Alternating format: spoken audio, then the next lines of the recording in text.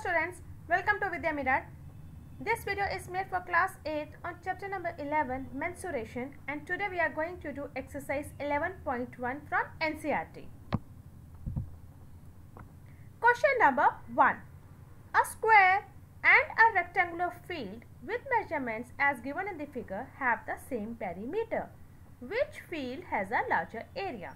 Now first of all, you need to know the formula of perimeter of a square, perimeter of a rectangle, area of a square and area of a rectangle.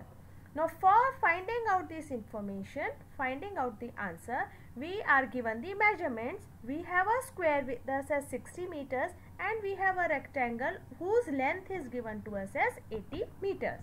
Now we are told that perimeter of a square and perimeter of rectangle, they both are equal. So we have square with us. We know the formula 4 multiplied by side. So 4 multiplied by 60 comes out to be 240 meters as a perimeter of a square. For finding out perimeter of rectangle, it is 2 into length plus breadth. But we have only length with us. We do not have breadth. So how we are going to find out breadth? With the help of the perimeter of square. Which means we are told already that perimeter of rectangle will be equal to the perimeter of square. So we will write down 2 into length plus breadth is equal to 240. So what is 240? 240, we have just found the perimeter of square. Put length as 80 and let breadth be as b only. So 80 plus b comes out to be 120 and breadth comes out to be 40 meters. Now we have found out the breadth of the rectangle. Now the question is, we need to find out whose area is larger. So let us find out the area of square. Area of square is side into side, that is 60 into 60, which means 3600 meters square. Area of rectangle formula is length into breadth. So 80 multiplied by 40 gives you 3200 meters square. Now whose area is more? Square area is more, that is 3600, and rectangle area is less. Question number 2. Mrs. Kaushik has a square plot with the measurement as shown in the figure. She wants to construct a house in the middle of the plot. A garden is developed around the house. Find the total cost of developing a garden around the house at a rate of rupees 55 per meter square. Now, if you look at the figure, we have a square plot and inside that square plot there is a house. We need to find out the area of the garden. How we will find out the area of garden? First, find out area of the square plot, that is the outside area, the bigger plot, that is given to us as 25 meters. So area of a square plot is side into side, which is 25 into 25, which means 625 meters square. Now we are also given the measurements of a house. We have length with us, we have breadth. That means house is in a form of a rectangle. So area of a house is length into breadth, which is 20 into 15. That gives us as 300 meters square. So now we have a square plot area, we have a house area. If we subtract both of them, we will get the leftover part, which is the area of the garden. So area of the garden is total area of the plot, that is the outside big plot, minus the area of the house. You will get remaining as the area of the garden, which comes out to be 625 minus 300 gives you 325 meters square. Now this is the area of the garden. Now they are also telling us to find out the cost of developing the garden. The rate given to us is rupees 55 per meter square, which means for 1 meter square the rate is rupees 55. So if it is 325 meters square, then it will be 325 multiplied by 55. That gives you rupees 17,875. Question number 3. The shape of a garden is rectangular in the middle and semicircular at the ends as shown in the diagram. Find the area and the perimeter of this garden. Now length of a rectangle is 20 minus 3.5 plus 3.5 meters. Now here if you look at the shape, if you see there are two shapes in it. There is one rectangle in the center and there is a semicircle at the ends. Now total length is given to us as 20 meters. But if I want to find out the length of a rectangle, you need to subtract the lengths of the semicircle parts, which is 3.5. So 3.5 on my right and 3.5 on my left. I need to subtract that 7 from my 20 to get the length of the rectangle. So my length of rectangle is 13 meters. Breadth will be 7 meters, which is as it is. So area of a rectangle is length into breadth. It becomes 13 into 7, that is 91 meters square. Secondly, we also need to find out the area of the semicircle. These are the semicircles which are on my right and on my left. Now the hint over here is, if I join two semicircles, it will become one circle. And I want to know the area of the circle, that is pi r square. So I can write it directly, or I will put the formula of a semicircle. What is the area of a semicircle? It is half into pi r square, because semicircle is half of a circle. So half pi r square is the area of a semicircle. And how many semicircles are there? There are two semicircles. So I need to multiply with 2. So there is 2 in the numerator, 2 in the denominator. I can cancel these 2 and I will get as pi r square. So any of the method you can follow it. Now pi is 22 by 7. Now radius over here will be 7 upon 2. Why? Because if you see, 7 is the diameter of the semicircle, total length. But we need the radius. So radius is divided by 2. 7 is the diameter. 7 is to be divided by 2. So it becomes 38.5 meters square. That is the area of the semicircles. So what is the total area now? Area of a rectangle plus the area of the two semicircles. Total, if I do, 91 meters square plus 38.5 meters square gives me 129.5 meters square. This is my total area. I also need to find out the perimeter. Now let's see the perimeter. How to find out perimeter? Perimeter is the outer boundary.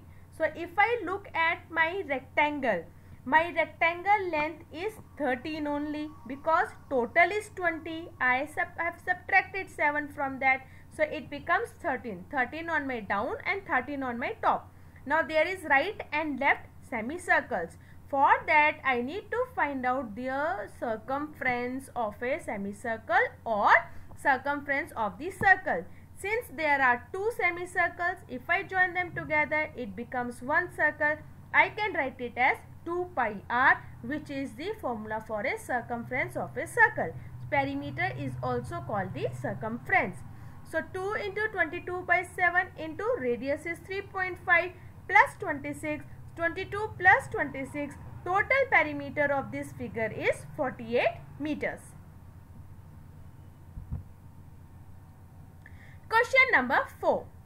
A flooring tile has a shape of a parallelogram whose base is 24 centimeters and corresponding height is 10 centimeters. How many such tiles are required to cover a floor of area 1080 meters square? Now there are two things. We are given the size of a tile. We are given the area of the floor. So let us find the area of tile first. Now tile is in a shape of a parallelogram. So area of a parallelogram is base into height. Now we are given as 24 into 10. Now why I have written over here as 1 into 24 into 10? Because we are finding the area for one tile at present. So that gives me 240 centimeters square. Secondly, I am even told the area of the floor. Area of floor is 1080 meters square. Now here remember, your tile is in centimeters, your floor area is given as meters. They should be in same units. Either both should be meters or both should be centimeters. So it is easy to convert from meters to centimeters, because for that I can add zeros in that. I already know that 1 meter is equal to 100 centimeters. But if I want to find out 1 meter square, it will be 10,000 centimeters square. Which means in order to convert 1080 meters square into centimeters, I need to multiply with 10,000. So it comes to 108,000,000. 5 zeros are there. Now the question is, we need to find out number of tiles. How will we find out number of tiles? Total area of the floor, by dividing it with area of tile, we will get number of tiles. So area of the floor is 108 and 5 zeros divided by 240. Both are in centimeter square. When you reduce it, you will get 45,000 tiles.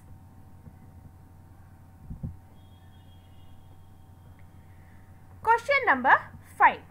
An ant is moving around a few food pieces of different shapes scattered on the floor. For which food pieces would the ant have to take a longer round? Remember, the circumference of a circle can be obtained by using the expression 2 pi r, where r is the radius of the circle. Now, in order to find out the perimeter or total area of the following figure, first of all, we need to convert diameter into the radius. Now, since it is in a form of a semicircle, now ant is moving in a shape of a semicircle. For that, if I want to find out its total perimeter or total distance, I need to find out the circumference of the semicircle plus I need to add the diameter. That straight line, which is 2.8. Now let us find out the circumference of semicircle, that is pi r. For a circle it is 2 pi r. So for semicircle it is half of 2 pi r, which is pi r. Now pi is 22/7. Radius will be 1.4 because diameter is 2.8. I will divide it by 2 and I will get 1.4. So answer comes to 4.4. That will be the circumference of the semicircle. That is only the curved part, but I need to find out the total figure area. So what is it? The total distance will be circumference plus the diameter, which is 4.4 plus 2.8, that gives to 7.2 centimeters. Let us see the now B figure. Now here again there is a semicircle, but we have some more area also to be covered by it. So what is it? Let us see the diameter. Again it is 2.8. So radius is 1.4. Circumference of semicircle will be pi r, which comes out to be 4.4 centimeters. So that is the curved part. We found 4.4. In 4.4 there are 3 other things also which we need to add, in which the ant is moving. That is 1.5 plus 2.8 plus 1.5 plus 4.4. That will be the total distance covered by the ant, which is 10.2 centimeters. C part. Now see, again there is a semicircle and there are 2 centimeters forming like a triangle. So let us see what is the circumference of the semicircle. It will remain same because the measurements are same, which is 4.4 centimeters. So ant is going to walk around 4.4 plus 2 which is given in the figure. That comes out to be 8.4 centimeters. So this is how we are going to find out the total distance covered by the ant.